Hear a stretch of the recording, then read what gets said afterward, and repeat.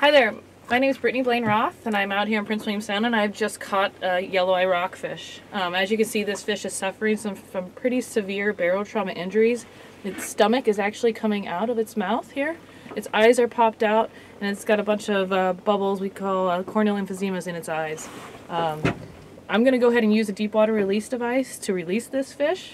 What I've got here is a real simple device that all you need to do is hook onto the fish, drop overboards, and I'll demonstrate that now. So I've got here a device that you can buy commercially. This is a big yelloweye, so I've got to put a lot of extra weight on here.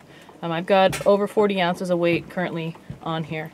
What I'm going to do is I want to take this and hook it through this soft part of the lower jaw. You see the fish is still alive and kicking.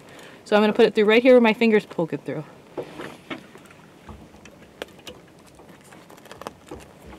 Once I get that through,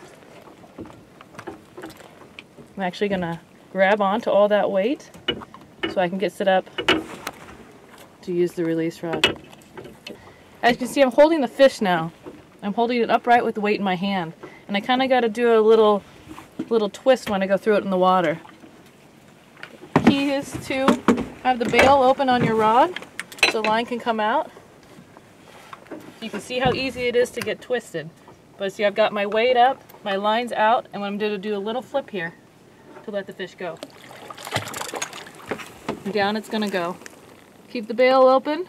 Sometimes the fish goes down slowly. It's not a race. Get it down. So I'm letting this yelloweye down. I've got to the point where I'm going to go ahead and let it go. It's past 100 feet, so I can just pop. And now that fish has come off. Close my bail, reel it back up.